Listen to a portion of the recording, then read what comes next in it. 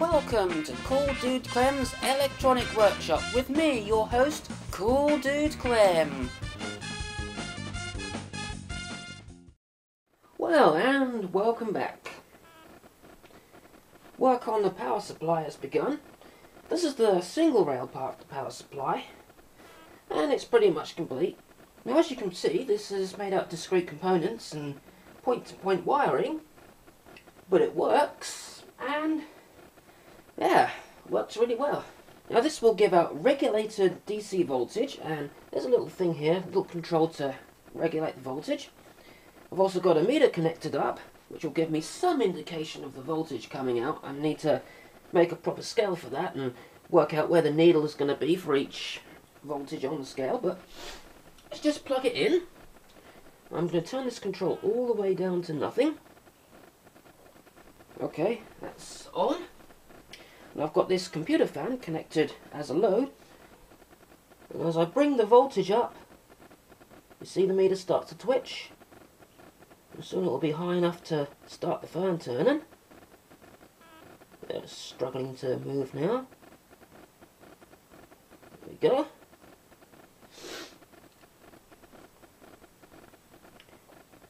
I can keep increasing the voltage. As you see, the meter goes up further and further in the fan. It gets faster. Now it's on the maximum voltage, and I don't exactly know what that is. It's somewhere around 13 volts. As you can see, it works pretty good. Now this whole mess of stuff over here is the split rail part. Now this split rail supply gives you positive voltage and negative voltage, and I'm using two adjustable regulator chips to do that. And that's controlled by potentiometers, which I've got here.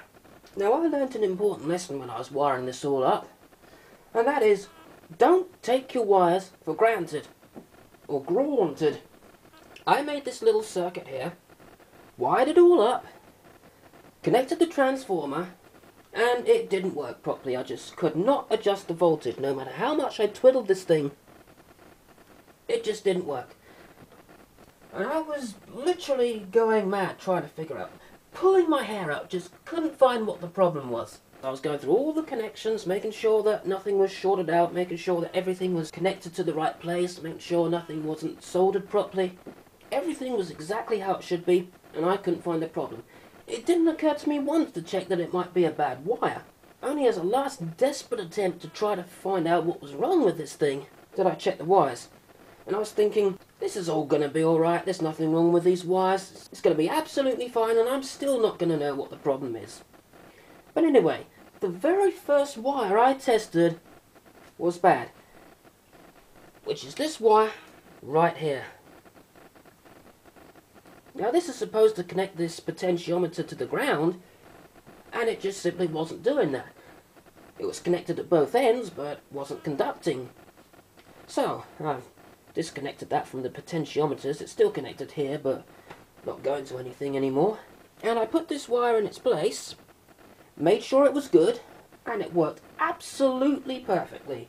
Now I'm just going to give you a quick demonstration of it with the meter. I'll just connect up the circuit.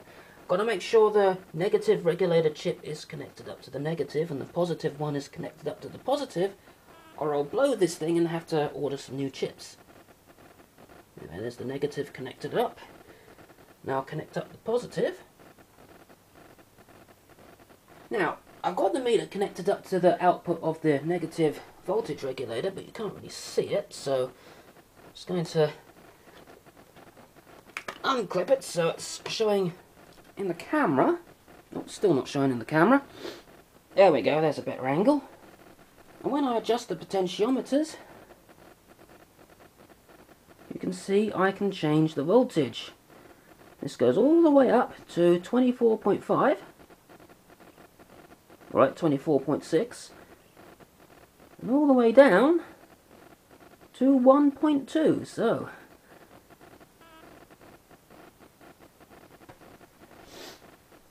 quite happy with that. Now, connect up the positive regulator to the meter and see what we get out of that.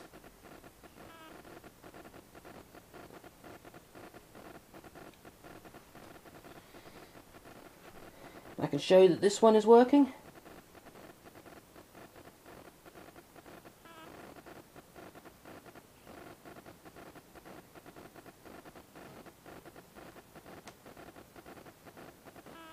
As you can see.